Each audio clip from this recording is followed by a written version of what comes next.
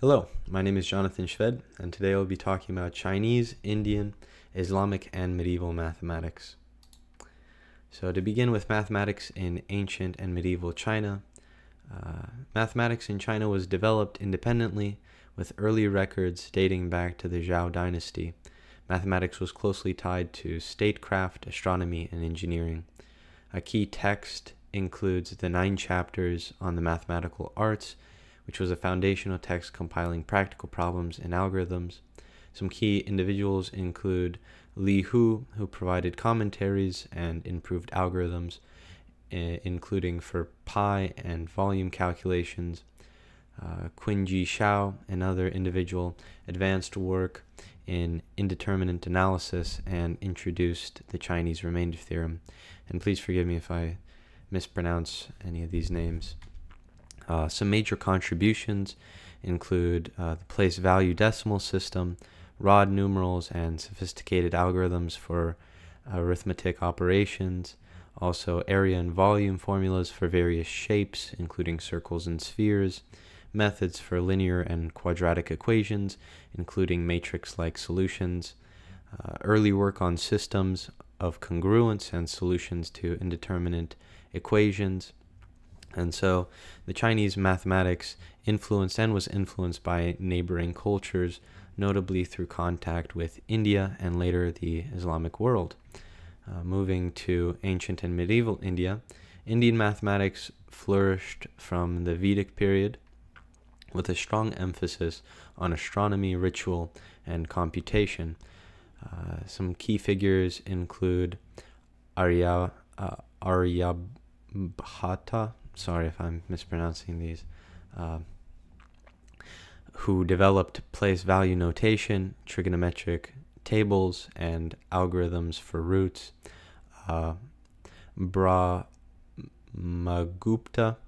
who created rules for zero, negative numbers, and solutions to quadratic and indeterminate equations. And Bhaskara II, who advanced algebra with calculus-like concepts and combinatorics. So some of the major contributions of India include decimal place valued system and the concept of zero, algorithms for arithmetic, root extraction, and algebraic manipulation. Also area and volume formulas, sign tables, and early trigonometric identities. Systematic solutions for linear, quadratic, and certain higher degree equations.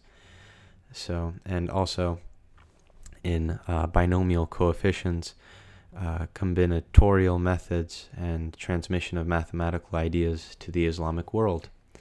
And so mathematics in the Islamic world thrived from the 8th to the 15th century, centralized in Baghdad, and later in Spain, North Africa, and Central Asia. It synthesized Greek, Indian, and Persian traditions. Some key figures include, and once again, so sorry for mispronouncing these, but Al-Khwarizmi, who was known to be the founder of algebra, systemic solutions to quadratic equations.